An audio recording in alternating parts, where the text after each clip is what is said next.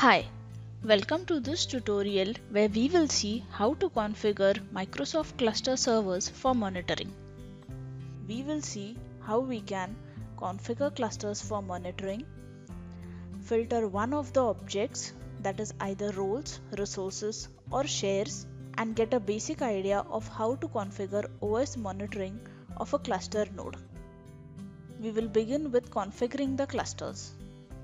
In the monitoring solution, select Microsoft Windows servers, select the version, select cluster server as the monitoring profile and cluster monitoring as the monitor type. Click Add to start the configuration. On the cluster configuration screen, enter a cluster name or a comma separated list of clusters for monitoring. For example, I will enter BPM class 12. Enter the username, enter the password, re-enter the password for confirmation. Enter the WinRM port that you will use for communicating with the cluster. You can also continue with the default values. Select the connection protocol. I will keep the default settings. If you want to filter out roles or resources or shares, you can configure filters in the cluster configuration option. We will take a look at it later. To enable shares monitoring, clear this checkbox. Click OK. The cluster has been added for monitoring. You can check the cluster instance in the operations console. Now that we have added a cluster for configuration, let us edit the policy and filter out some objects from the monitored cluster. Now, to filter out some instances, I will edit the policy and add the filters.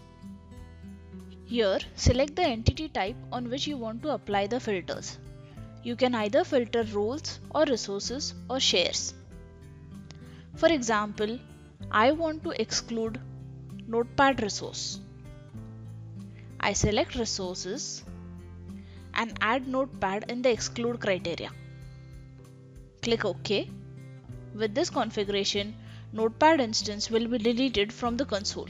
Similarly, you can include or exclude roles or shares. You can also filter the instances by using the type of resource.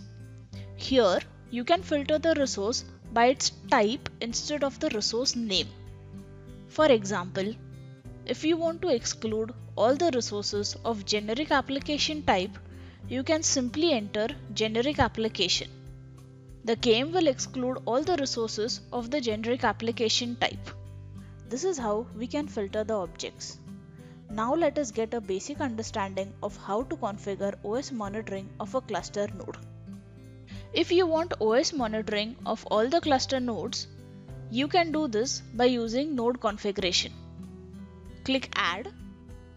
Here you can specify the cluster nodes for which you want to start the OS monitoring. For example, I will add VW Pune NGP QA3S.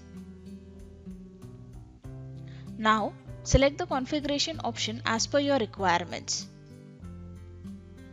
Select the standard monitoring option to monitor processor, memory, disks and network. The advanced monitoring option allows you to monitor event logs, services and other monitor types. Complete the configuration as per your requirements. This is how you can configure cluster monitoring. Thank you for watching this video.